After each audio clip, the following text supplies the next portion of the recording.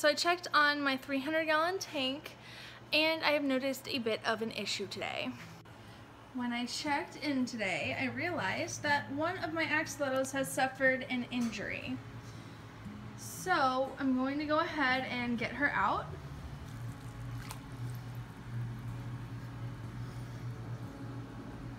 She's eating food right now, so she's probably not going to be very happy with what I'm doing. If you look, she is missing her right front arm. And since I haven't seen it floating around in the tank, I'm going to just go ahead and assume that they ate it off of her. I've put together a little tub filled with the water from her tank, and I'm going to put her into this little tub.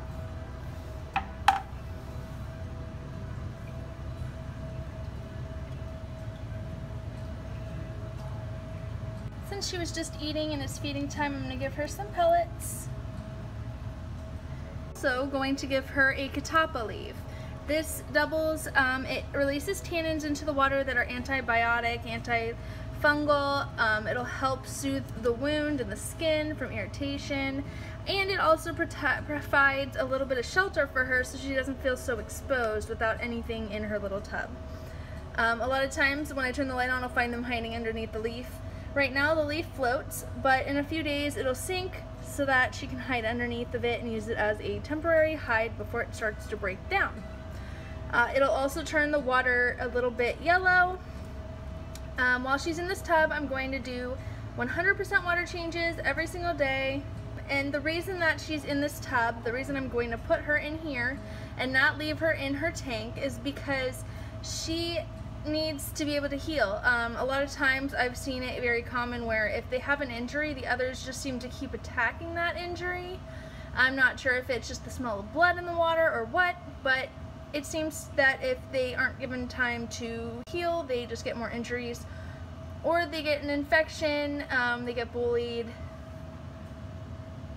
So I'm going to give her time to heal on her own, separate. This way she doesn't have to compete for food. Although she was having a pretty okay time when I checked on her just now in the big tank. She was grubbing down. A lot of people seem to freak out when this happens. When this happens, it's not the biggest deal. It happens all the time, and it's very rare for an axolotl to die because they lost a limb. Some things that cause limbs to get lost is just not spreading the food out enough, not having enough room for them to hide from others, not having enough hides. If they're stuck in too small of a space, it's more common for this to happen. And a lot of people will say that it's more common in babies, and that's why you have to separate the babies. However, I have found that not to be true. I believe that they're just as cannibalistic as adults as they are when they are babies. However, when they're adults, they can't swallow each other whole because they're all relatively the same size. Although the trouble is that they will lose a limb. Obviously, we had enough room, we had enough hides in here, and it's just one of those things, like freak accidents, that just happens.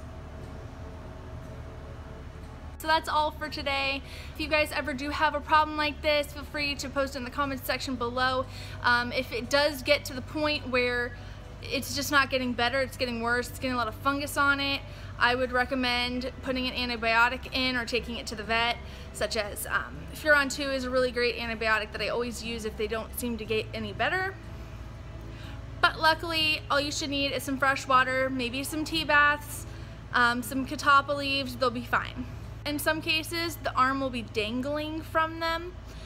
In that case, just let it fall off on its own. There's no reason for you to have to cut it off yourself. That's gross. It'll eventually rot off, or it'll stay on depending on how severe the injury is. So if you guys like this video, give it a thumbs up, hit the subscribe button to see more videos from me, and I'll see you guys in the next video.